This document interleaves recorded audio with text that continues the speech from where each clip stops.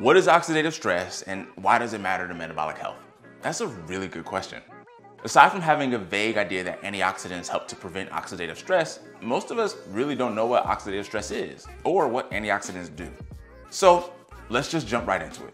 First of all, my name's Austin, and oxidative stress is a condition in which the body's cells produce too many rogue molecules called reactive oxygen species.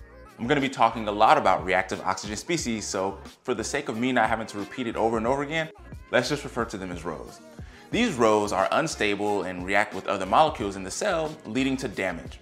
Here's how.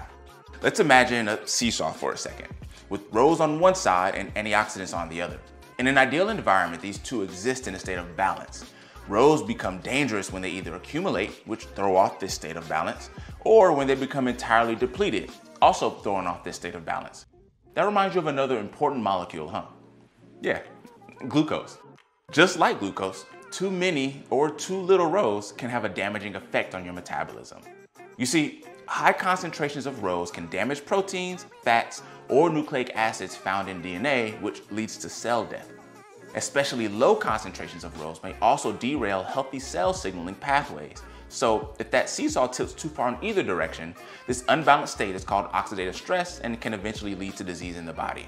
A few factors that contribute to the accumulation of rows are chronic overnutrition, poor diet, alcohol consumption, inflammation, stress, cigarette smoke, and pollution. Each of these factors can contribute to oxidative stress in different ways, but when they all conflate to push your body into a state of hyperglycemia, it sets off a cascade of events that leads to more reactive oxygen species within the cells.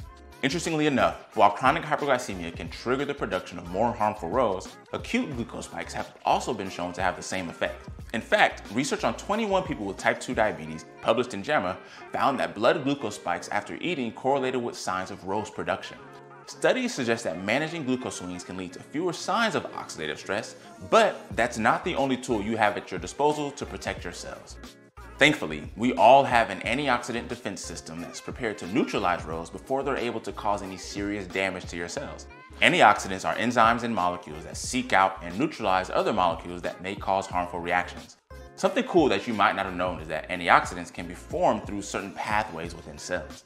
Their so-called master regulator is the NRF2 pathway, which is a chain of events that tells the body to switch on specific protective genes.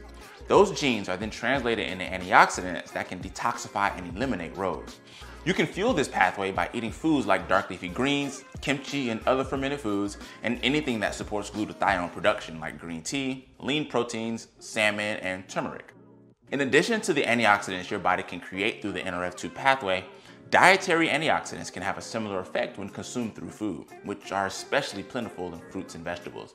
That being said, the full impact of dietary antioxidants, especially supplements, is not yet fully understood. While some observational studies show that a diet rich in antioxidants reduces the risk for coronary heart disease, clinical trials have demonstrated lackluster results.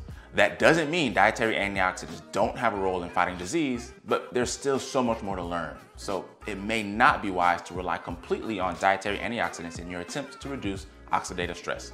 While it's certainly helpful to consume foods rich in antioxidants like berries, kiwis, plums, or cherries, maintaining habits that support your natural antioxidant defense system plays a huge role in keeping that seesaw as balanced as possible. Doing things like prioritizing sleep, pursuing stable blood sugar, and exercising can help stave off signs of oxidative stress and distance you further away from complications with your metabolic health. For more information about these rogue electrons and the havoc they can wreak on our systems and our body, check out the full-length blog post that's linked in the description of this video.